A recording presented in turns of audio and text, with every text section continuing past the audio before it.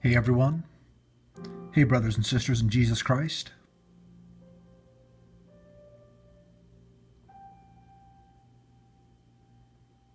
The last few years have gone by very fast for me.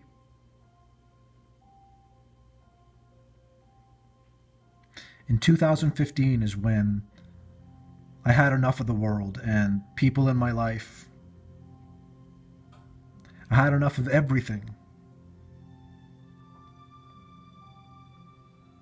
Instead of giving up like I wanted to, I decided, no, I want to know the truth. What's the meaning of life? And I hit my knees and asked Jesus Christ in desperation if he was real and to show that to me, to show himself. Prove to me.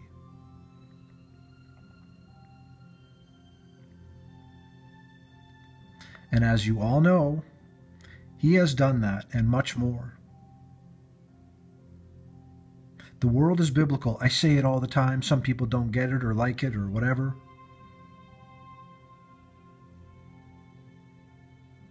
It means that we're important. It means that God loves us, even when we're sinners. We're not a speck in the vast universe. There's no aliens coming. Aliens are demons. There's, outer space is not Star Trek and Star Wars.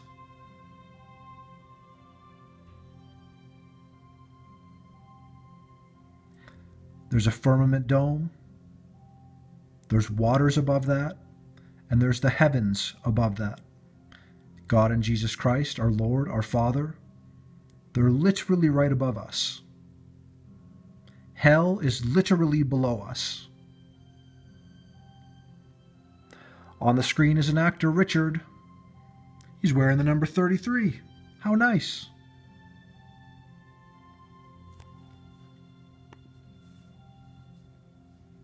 He's doing the vow of silence.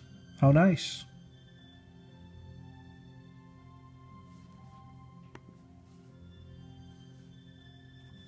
Does he have Satan's fake enlightenment?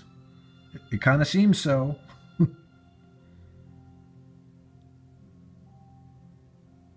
Knowing this stuff, it's hard because so many people don't believe it and so many people are in on this. God tells us what he thinks of liars and deceivers. Don't more people think about this? Don't they think about eternity, heaven and hell, the meaning of life, who's God, these big questions? In 2015, I basically stepped out of the world that I knew to find the truth, to find the meaning of life. There's got to be one. To me, it's to have faith in the finished work of Jesus Christ. God has grace towards us. And if we have faith in Jesus Christ's finished work, so no one can boast, so not one person's like, I'm the smartest, I figured it out, or I'm the best Christian. That stuff doesn't matter. Like, if people think that way, they need to go, well, the glory goes to God. The glory goes to our Lord Jesus Christ. Brothers and sisters, thank you again for walking with me and listening to me every day. I sure hope the rapture happens soon. I know we don't all agree on what the deal is with that, but I'd like to be raptured.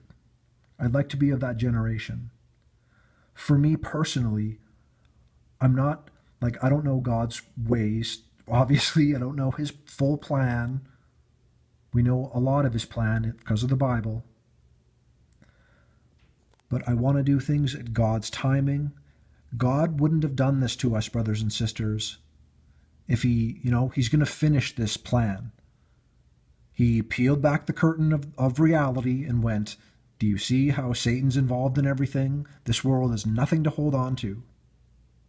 We've been lied to. I don't like being lied to. It makes me angry. It makes me, I'm not sure the word to say, because the deceptions from Satan are so hardcore that you need faith in Jesus Christ so you can go, I can rest in Jesus' finished work. He's got things under control totally. Like, right, this world may seem so far gone at times, and it is.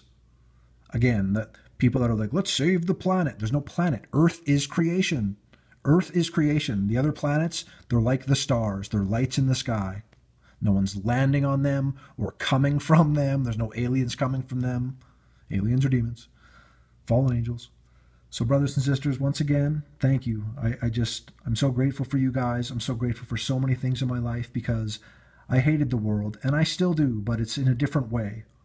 Because I understand that the future is great with God. God has many wonderful promises that may seem extreme or hard to believe at times, but not when he has opened your eyes to, like, I know that Jesus is real and the Bible is real 100%, that Jesus died on the cross for me personally and for everyone else.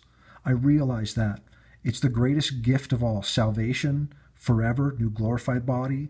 So many wonderful promises from God. Keep looking up, everyone. Amen.